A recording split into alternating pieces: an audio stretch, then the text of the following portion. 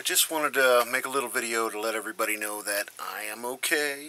A couple weeks ago, the liquor store I work at part-time got broken into, and they're planning on putting all these bars up in the windows, and they got to pay somebody to sit overnight until these bars get installed. Well, procrastination and delays ensue, so here I am still working graveyards, and I really don't have a lot of free time.